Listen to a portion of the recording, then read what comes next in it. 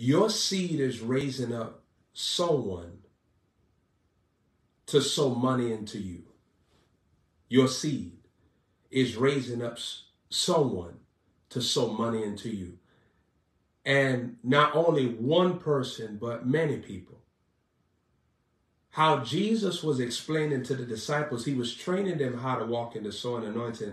And he was telling them that men shall give into their bosom. And men is a term that's dealing with more than one person. So Jesus was even dealing with a terminology saying that there'll be more than one person that is inside of your seed. Now, saints, I want you to hear me very clearly. I have created people on earth. You say, how? How? Because I use my seed, which is my sperm. So Zendaya Glory Holmes is a product of my creation. She is my sperm manifested. But I had this same sperm when I was 5. But the sperm never came back in the form of Zendaya until I sold it.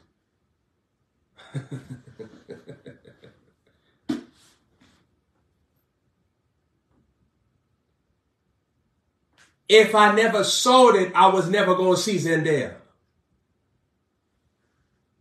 Meanwhile, I have plenty more other people inside of me right now that if I sow, there'll be more people that you see appear.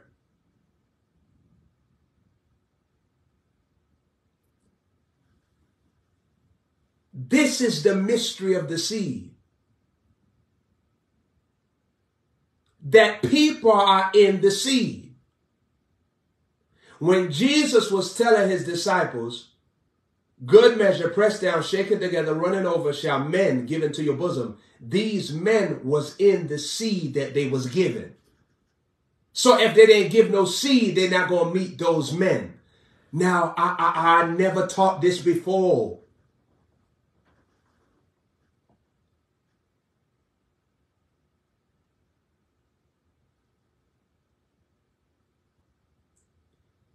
The disciples were sowing seed in the Gospels. And now we see the men in Acts. Wow. Wow. Saints, did you catch this? The disciples were sowing Matthew, Mark, Luke, John. But when we go into Acts, now we see the men that was in the seed. Whoa. Saints, I hope you're listening to me. Listen to me. Listen. Watch. You can't miss this because it's right there in the scripture. Oh, this is so powerful. This is so powerful. You know, I'm telling you, the glory of God is so amazing right now. There's an explosion of provision happening in your life right now. You should say that. There's an explosion of provision happening in my life right now. The Lord is multiplying me right now. The Lord is increasing me more and more right now. Say, Lord, I thank you for increasing me more and more. Say, Lord, thank you for blessing me and overtaking me with your goodness. Your goodness and mercy is following me. Thank you right now. The disciples were sowing in the Gospels. But now they're reaping in Acts. The men was in the seeds that they were sowing into Jesus. And because they endured to the end, they did not get weary. Due season happened to the apostles. These same men that Jesus was doing sowing sessions with, he was engrafting them into the sowing anointing. He was training them to flow in seed grace, seed glory, seed wisdom, seed understanding. Saints, if you're taking us, write that down. Seed understanding. This is where you get to comprehend the favor that's attached to seeds that you sow. And favor means that you are now given tickets, access, VIP, into the privacy of God's power and provision and person. Whoa. Having VIP access to God's provision, his power, his person. Whoa. Now you understand why sowers are very close to the Lord.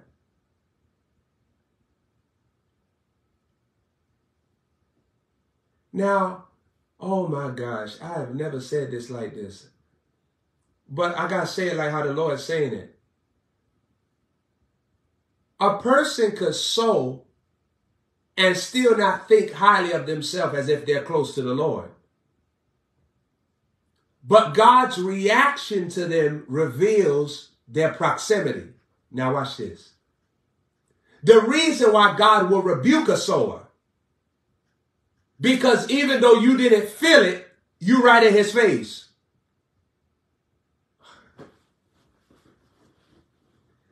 God will chasten a sower. He'll knock you out. He'll bruise you with life. Those he loves, he corrects and chastens because you right in his face. You may not feel it. You may not sense it. But you right before the throne of God with the activity of sowing. See, that's why when you're a sower, you can't take days off with seeking God. You can't say, yesterday I was a good girl, I was a good boy, so today I ain't got to pray as much. Today I ain't got to praise as much. You got to keep the regiment of thanksgiving and rejoicing and praise and continuance and obedience because you're right in God's face. So when you decide you want to flirt with somebody, God don't want you to flirt with them, and you up there doing all that bullshit in front of God's face, he up there watching you. That's why people that sow, you might not live long. If you cross God, you might not live long. You can't tell me now, I've seen this happen. I've seen sowers die prematurely. You know why? Because they didn't recognize they was in God's face. And God was watching. You say, well, why that wicked man that killed folk? Why he not dead? He wasn't in God's face. His activity didn't lead him to the throne of God with God watching him closely. No. When you're a sower, you might die prematurely. You say, prophet, show me that in the scripture. Let's go to Matthew 25.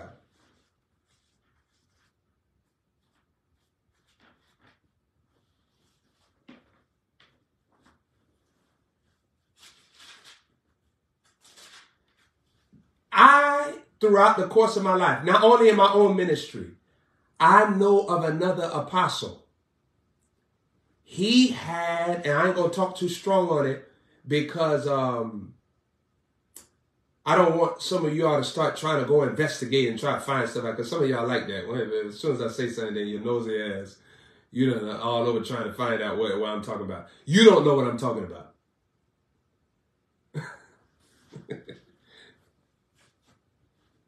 You shall know the truth, and the truth shall make you free. You don't know what I'm talking about. There was another apostle. He had a sower that he raised up in his ministry. And the sower died all of a sudden, out of nowhere.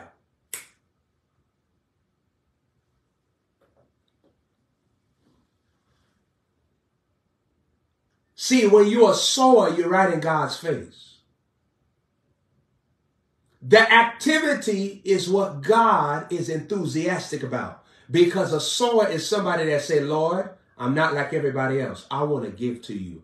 Everybody else is taken from you, Lord. They take your life. They take your goodness. They take your mercy. They take your love. They take all the things that you give them, a body on earth. But I want to give.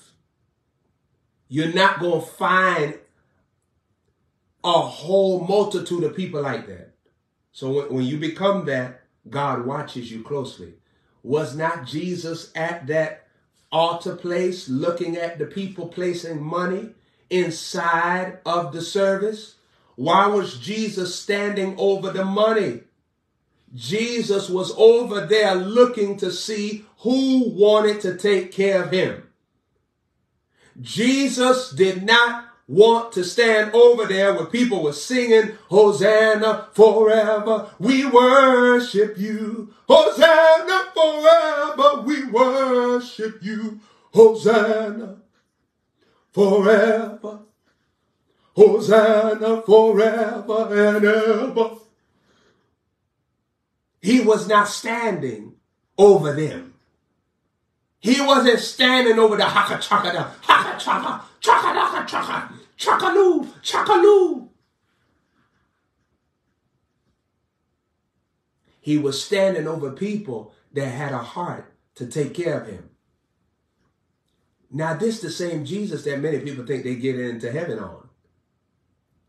And this same Jesus showed throughout the word where his cares was and where his focus was and where his pleasures was. This same Jesus was real blunt and showing you what he loved.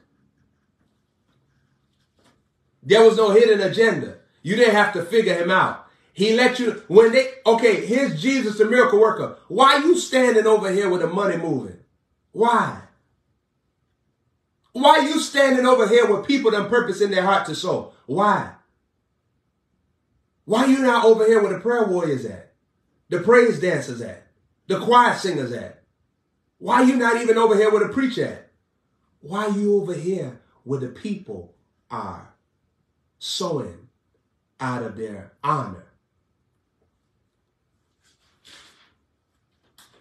Let's go to Matthew chapter 25. Matthew chapter 25. Look at this here. Look what the words say.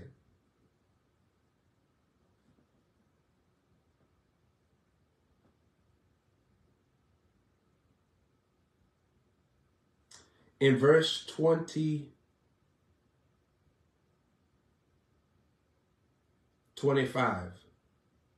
Matthew 25, verse 25.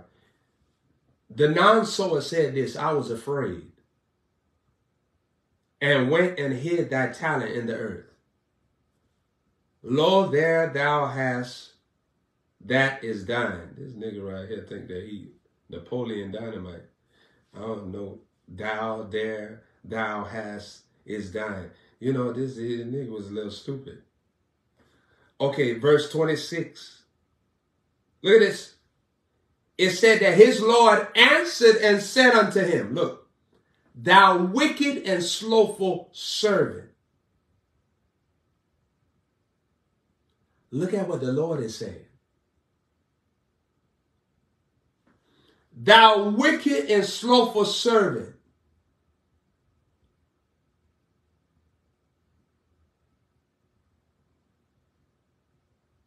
Look at the address that God stamps on a person that doesn't think about sowing into him. So when we often meet people in life, we hear about their troubles. We don't hear about their wickedness and slothfulness. We don't hear about their non-caring heart towards the Lord. We hear about their troubles, what's going bad for them. We don't hear about their hard heart, their rejection of God's system,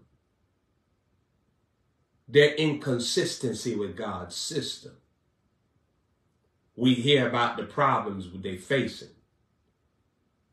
We don't hear about how they don't live a life to impress the face of God. We just hear about the problems they facing. Look what the word said right here. Thou wicked and slothful servant. Now let's go to verse 27. Thou oughtest therefore have put my money to the exchangers. I told you seed sowing is an exchange. Didn't I teach that yesterday? I taught that yesterday. Here Jesus was teaching the same doctrine to the people in his day. In that day. He said, you oughtest have put my money to the exchangers. Seed sowing is an exchange. You're not giving to lose. You're giving to gain. There's something on the other side of each seed you sow. And every seed is not carrying the same level of sincerity. And let's talk deep in here. There are some seeds you sow that's not sincere. Because the mental place where you sowed it, you're not even so much thinking about the Lord. You just like, hey, I know I'm not doing what I'm supposed to do. I know I'm not doing what I'm supposed to do. I know I'm not doing what I'm supposed to do. It's not sincere. Sincere sowing is when you receive that grace. You could relax. You could adapt to the pressure of the power of God to sow. Because the power of God to sow put pressure on you. You can't tell me nothing. There have been times I was about to go mail a seed to Dr. Mike Murdoch. Then I had to go to Cash App and say, I picked the seed in Cash App.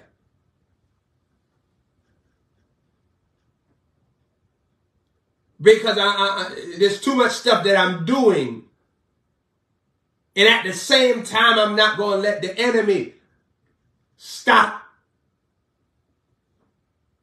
what I purpose in my heart to do. Because time will eat the sowing anointing.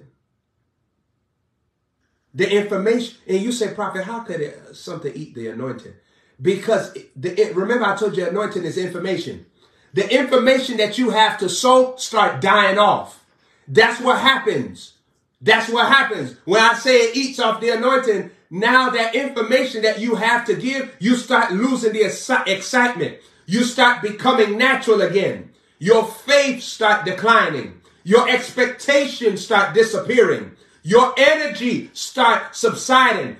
You're not in the focus to sow no more. Something else done intercepted the focus. Something else has become your priority. So the idea to sow is dying.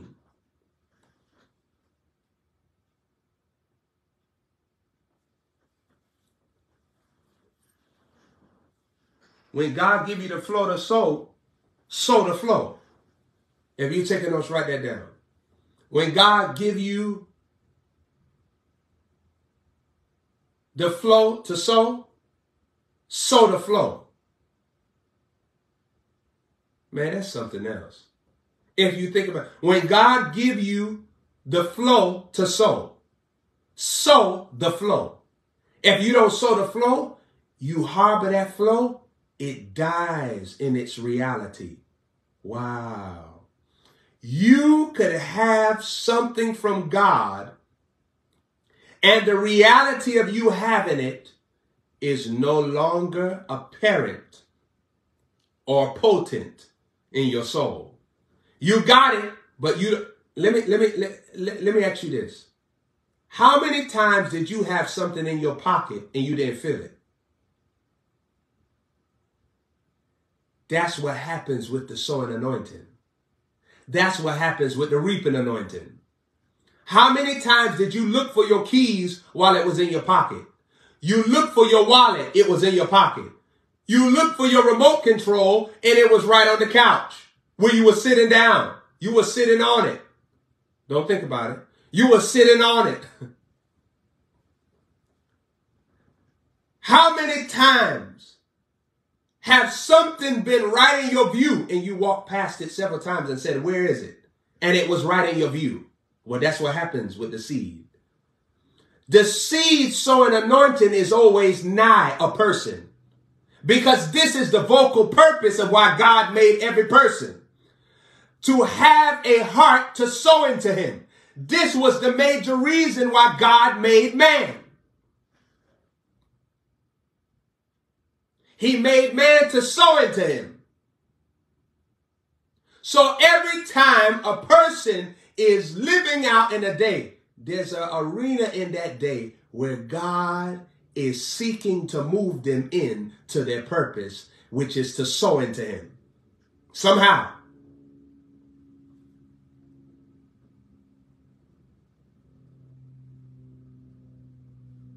Now watch this, people of God.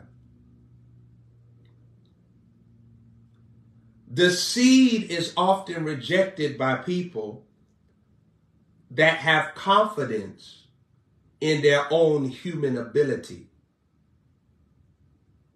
They believe even if I'm not working, I could scheme provision. Even if I don't know I'm going to get some money, I can find a way to scheme some money from somewhere. Not sowing leads to scheming.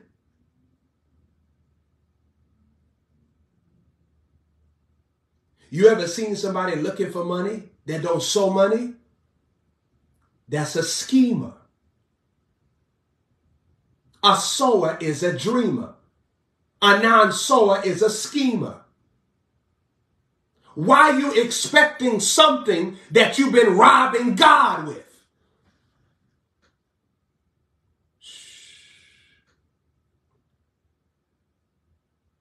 Don't you believe it's a thief if they walk inside of a store and make no exchange at the cash register, but walk out? You'll say that person just stole something. But you expect to walk out with candy, blessing, security, protection, and you ain't making no exchanges. Wow. A schemer is a non-sower that still has the expectation of a sower.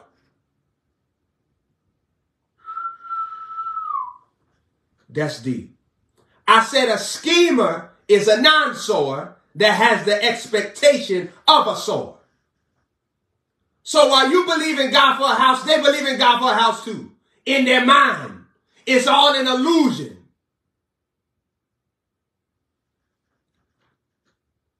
If you saw a man that never fed his wife, if you saw a man that never did nothing special for his wife, and his wife even told you, he has never bought me anything. He don't give to me, but we love each other. You know, he has never done anything for me. I never seen him buy anything. I never seen him feed me. He never gave me water. He never gave me nothing. He never took care of me nowhere. But he loves me with all his heart. You would look at that woman and say, you stupid. But this is what the human race is doing to God the Father. They're acting like God the Father is stupid. You're acting like you really love and fear God, and you don't even have no record of consistent investment into him. But you think that you could talk that sweet talk and talk about, I love the Lord since I was a little child.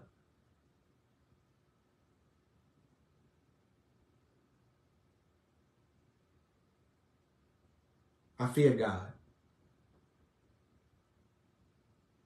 I love him. He knows my heart. The heart that never acted on a thought to bless him. He knows my heart. Did you notice that all wicked people always saying that God knows their heart?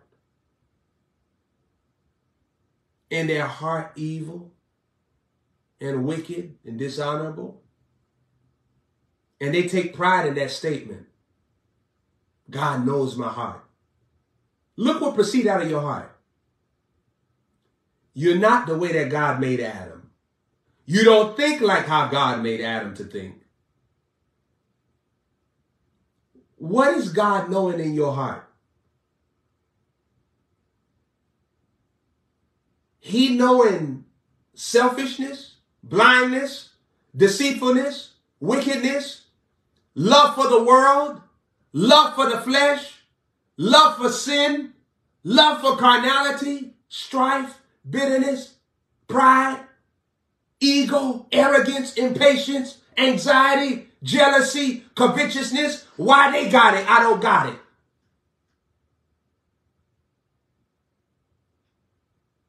He knows my heart. Inconsistency, unfaithfulness, disrespectfulness, self-deception. He knows my heart. People that say that God knows their heart be the most cruel people on earth. That become their statement of comfort.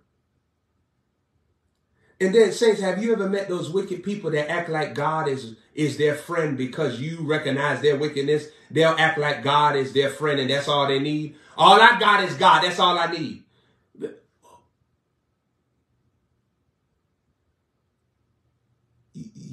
You're trying to make it like the Holy Ghost is cohabitating with you,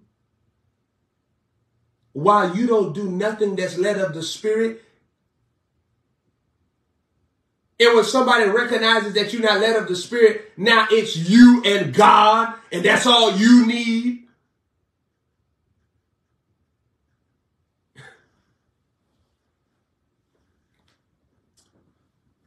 Thou wicked and slothful servant. This is the title of a non-sower.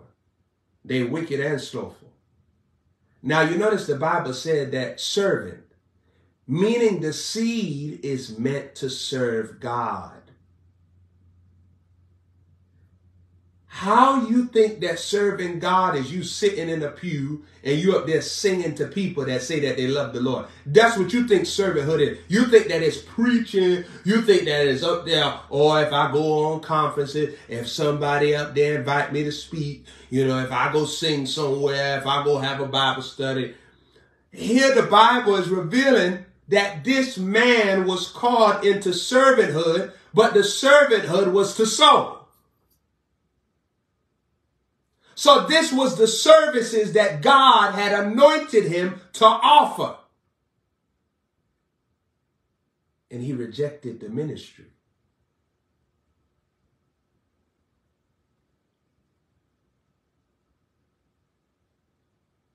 Do you know what my major calling is? A sower. Do you know what my major mission in life is? Why I was sent to the earth? To be a sower. Me, Prophet Joshua Holmes. A sower soweth the word. Some on stony ground.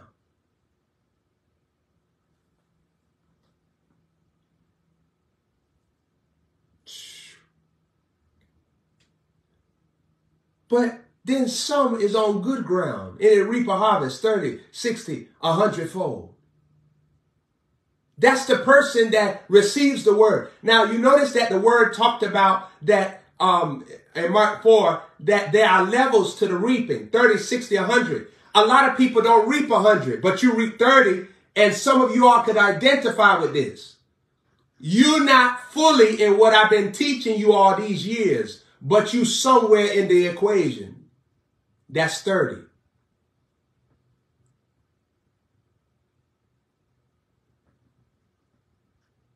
This deep. This deep. What I just said to you is deep. And I just gave you a lot of understanding. Some are in 60.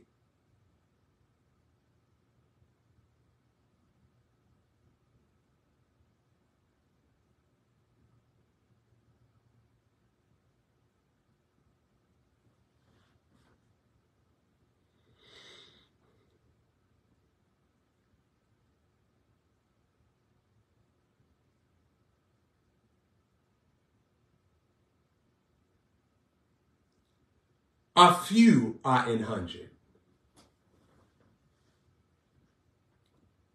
Thou wicked and slothful servant. So This man was created to sow. If I had a Prophet Joshua Holmes and I followed him for years, boy,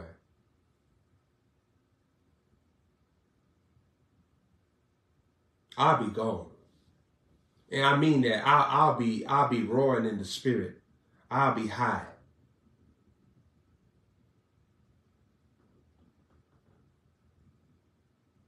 See, the sowing anointing, it is so powerful because you could judge yourself when you look at it.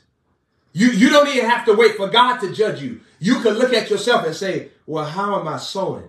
Okay, so how am I spending my time? How am I making my decisions? How am I up there buying stuff that take away my seed sowing ability? I ain't even fulfilled the seed, but I thought myself was worthy to acquire this and acquire that. And now I find myself, I can't sow because I'm handling that. But look at my priority. So I'm pitting my comfort into something that can't deliver me from cancer. It can't deliver me from hellfire. It can't deliver me from eternal judgment. I'm pitting my faith, my hope, my time, my comfort into something that's not going to be here 1,000 years from now. And 1,000 years from now, I'm going to need this God to work on my behalf and have me in his presence.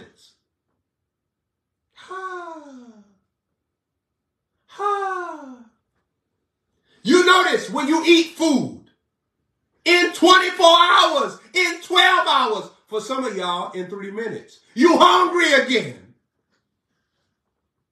But how many times do you take money and buy the food? You buy stuff that don't even got a long-lasting effect. But you want the one that's eternal to stand on your behalf at the end of your life. And this is the one that you ignored. You made everything else about you. But now you need him. And why can't you call up that food that you paid for and say, could you get me into heaven? Why you don't call up your car insurance? Why you don't call up your vehicles? Why you don't call up your house note, your mortgage, your apartment pay? Why you don't call that up? Why you don't call it up and say, hey, Bitcoin, cryptocurrency, hey, could you help me out? I'm trying to get into eternal life. I'm trying to live forever. I'm trying to escape hellfire. Hey, Philly cheesesteak, could you set me free? Philly cheesesteak, could you set me free? Philly cheesesteak.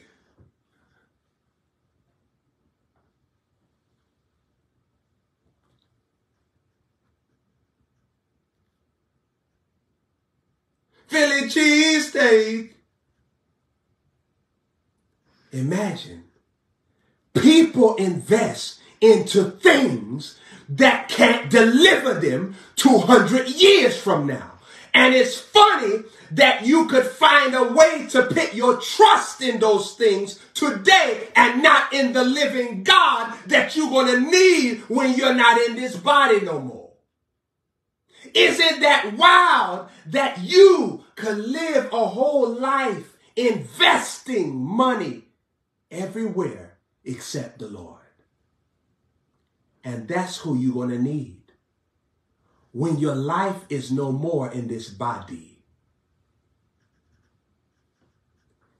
Just think about this.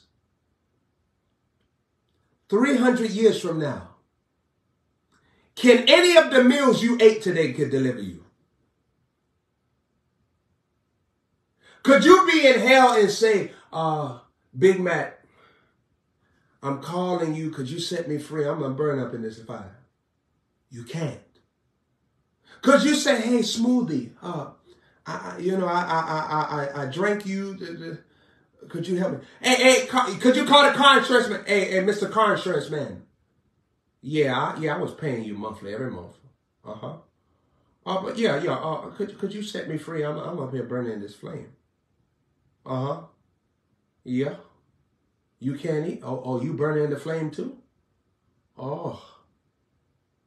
And it's funny that all of the investments of one's life is in things that they prioritize as a better soul than God. You made it a better soul than Jesus. But now you want Jesus to be your advocate in eternal life. But you spent your days where you could have showed your trust in Jesus, and you placed the trust in other things. Wow. Look what it said in verse 27, Matthew 25, verse 27. Thou oughtest therefore have pit my money. So the talent is money. And you see some people talk about talent as if it's abilities to do things. Exactly. You see shows that talk about your talent and they audition. Because even if you say a talent is an ability to do something, that ability to do something has money in it. But a talent is money. So even though you say, well, somebody's talent is to sing, but that singing is money. If that's their true talent from God, if that's the ability God gave them, not because you can do something mean you're supposed to do it. I could play basketball, but I'm not going to the NBA. Unless, I could play basketball. Your ability to do something is not confirmation. I could do a lot of things.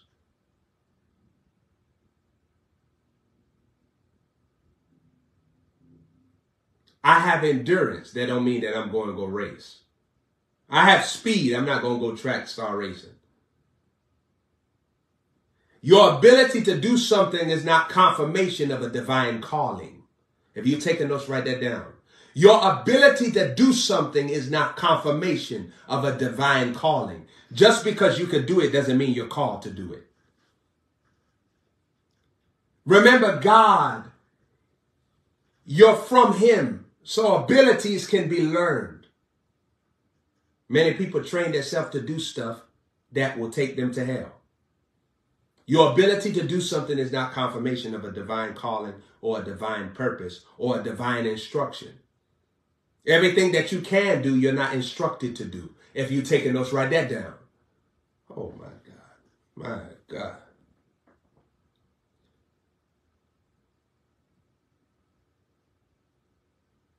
Look at verse 28.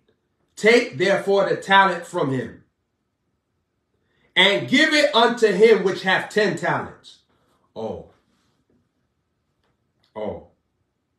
Yes, sir. Listen, verse 28 is crazy. It's divine. It's surgical. It's spurious.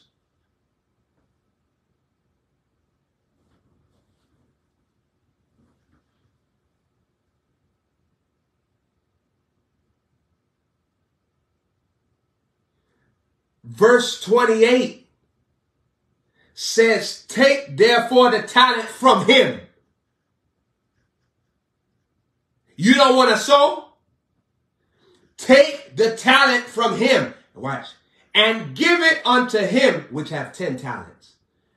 So you look at somebody that's real rich, and then you say, well, why they don't help somebody that's poor? That person need help. They don't need help. They're non-sower. Where Jesus taught that this man, he didn't have as much as the one with the 10. But Jesus said, take what he got.